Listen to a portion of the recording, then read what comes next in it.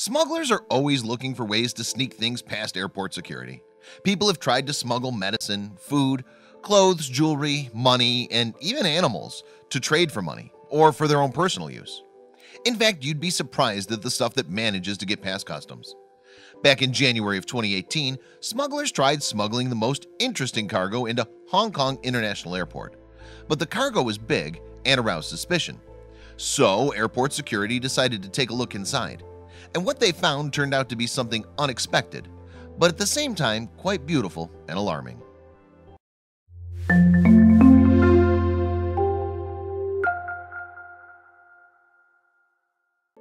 Working in airport security is interesting, especially when something unusual tries to get past customs. Customs officials were curious about a series of flat shipping crates that had arrived at the Hong Kong International Airport.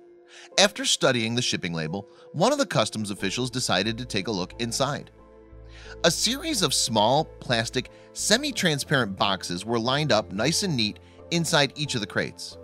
To the untrained eye, it looked like containers some restaurants give for takeout orders. But there were hundreds of animals packed inside these containers, and they were scurrying around, wondering what was going on. Officials opened the boxes up and discovered that they were filled with a bunch of pig-nosed turtles. Authorities estimated that there were almost 600 of these rare turtles, and they were being illegally trafficked. Fortunately, airport security got to them before the wildlife traffickers got their hands on them.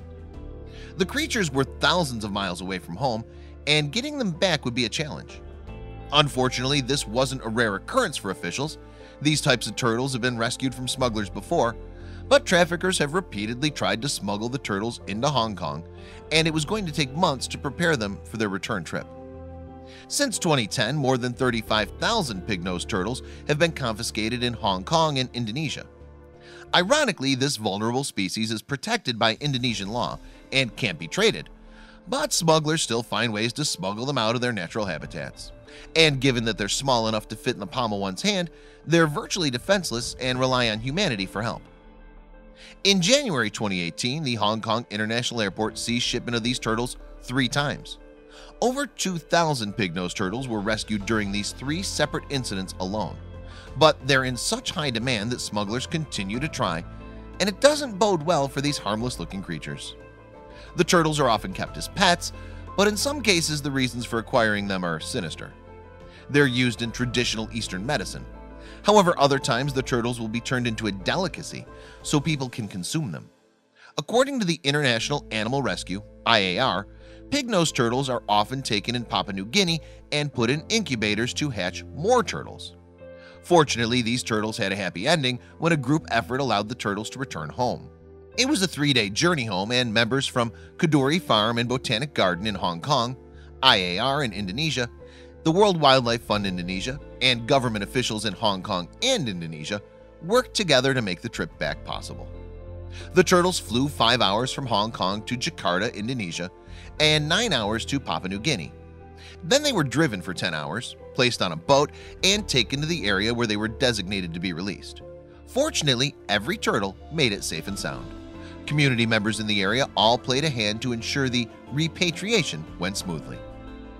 Everyone smiled as they held the turtles in the palm of their hands and prepared for the main event. They all stood in a line along the Cow River, located in southern Papua New Guinea, and took photos shortly before they released the turtles back into the wild, where they'll hopefully get to lead a normal life. Wempi Hutabesi, a local government official, was among the group of men who released the turtles. He described the gentle creatures as an asset to the local community in New Guinea, and he hopes that everyone will be able to ensure that wildlife traffickers never get their hands on the turtles ever again. Check out these other videos from Let Me Know. If you haven't made the move to subscribe to our channel, all you need to do is click on that red subscribe button. Thank you for watching.